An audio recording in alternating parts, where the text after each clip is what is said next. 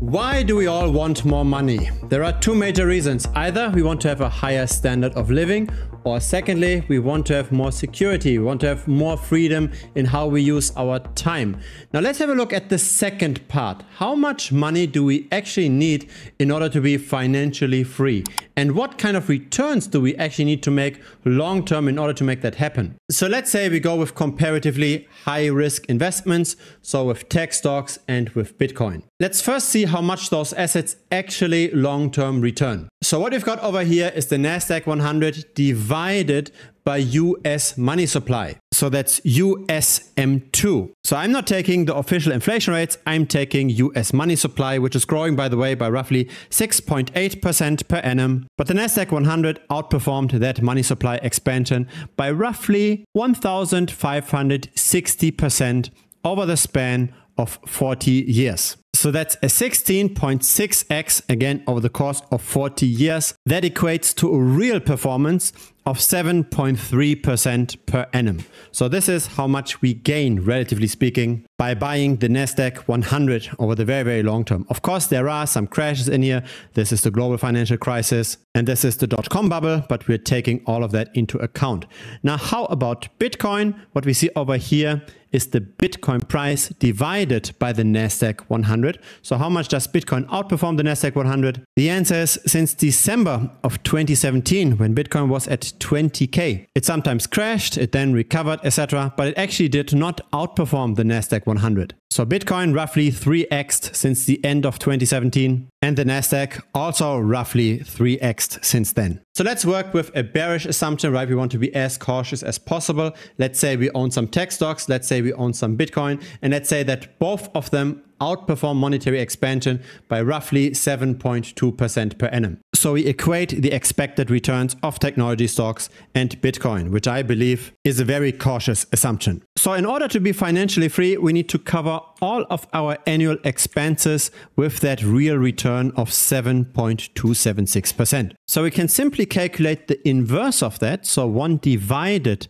by those 7%, we get a factor of 13.7. In other words, if you've got 13.7 times your annual expenses saved up, and you've got that in Bitcoin and in tech stocks, you should be good, right? You should be able to retire and not have to work a day in your life again. Of course, there's risk with everything, right? We don't know if those returns will last forever, but we have to work with some assumptions, and I believe we are rather cautious, at least with the Bitcoin returns. Now, how can we achieve this? How can we get to 13.7 times the expenses? Let's work with post-tax income. And let's make it simple. Let's say our annual income is 100K. And again, that's after taxes. Let's run a few simulations over different periods of time. So let's say the maximum is 30 years. We want to be retiring at least after saving and investing for 30 years. And let's work with different savings rates. Let's start off with 20% savings rate. So after 1 year,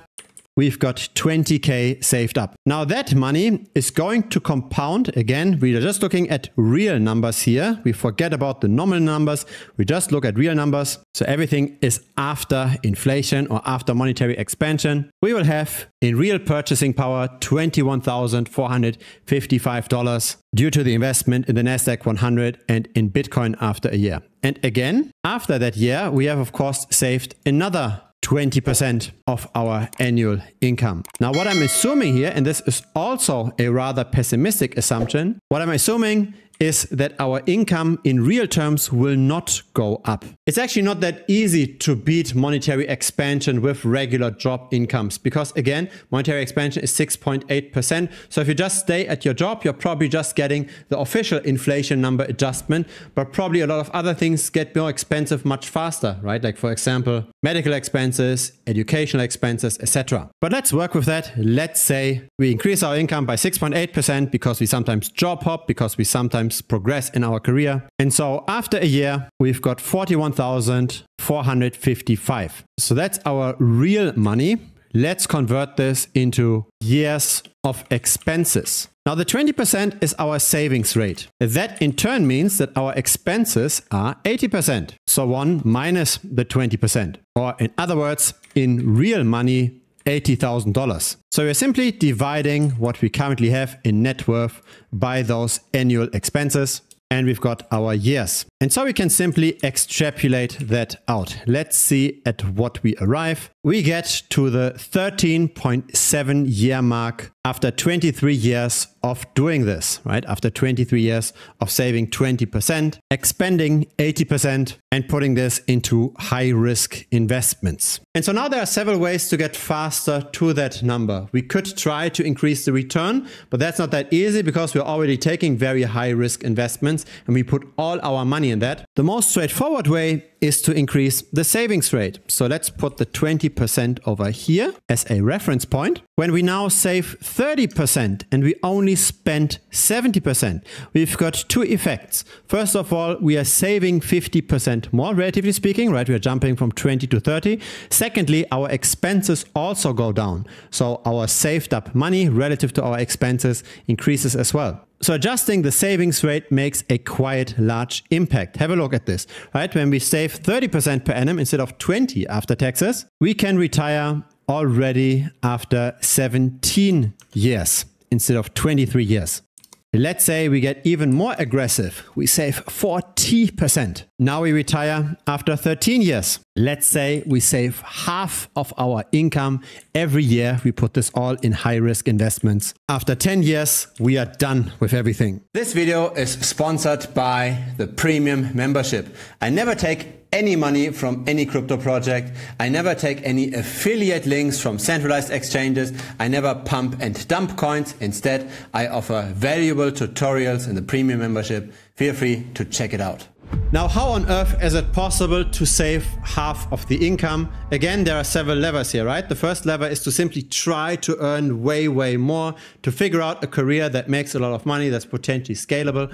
The second way, and that might be easier depending on what your actual job is, you might be able to make your money in a high income country and you might be able to spend that in a low income country. So you're using geographic arbitrage. You make money, say, in the US and you spend this then, say, in Thailand. That's, by the way, one of the reasons why I'm most of the time in Malaysia, because the price level in Malaysia is very low. It's roughly 1/3 of what you have in the US. And so saving 50% of your income isn't really that hard. Now, what's important to note is that we work with zero lifestyle inflation here, right? Very likely over time, expenses might increase as well. And that's because you might have a family, you might get kids, you might have to pay for private education for those kids, you might need a bigger house, you might need a maid, whatever it is, right? All of those things increase expenses. That being said though, right? Once the kids are out of the house, all of those expenses also drop.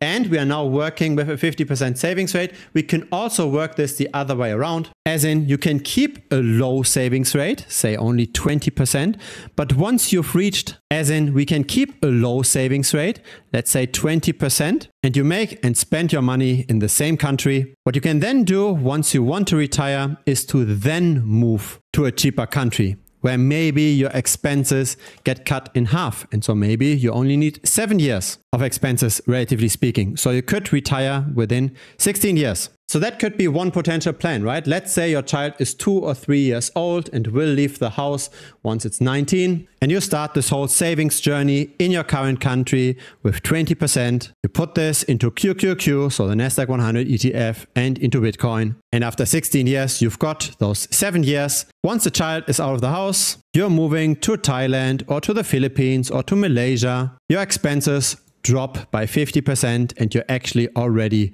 over here and all of your expenses are covered by your 7% real return. There are of course some assumptions here. Not every one of those assumptions are bulletproof, but I think it's very good to think about this fundamentally, right? It's good to potentially also run the numbers yourself. Think about how much can you save realistically. Think about how much this potentially lengthens or shortens your work period. Think about where you can potentially move once you retire. Think about the expense development with relating to your life plans, with relating to your family. This is simply just an introduction to get a grip, to get a feeling of what's realistic and what's not realistic. And it shows when you're hyper aggressive, when you do this geographic arbitrage from the beginning and you can actually make your money in a high income country, spend it in a low income country, you get at 50% savings rate, that it actually only takes 10 years of work until you're 100% retired. But again, consider your lifestyle expenses, right? Consider that if you're still planning to add more members to the family, that this could add another 1 or 2 years to your working journey. Feel free to run the numbers yourself. Feel free to also comment down below. What's your savings rate?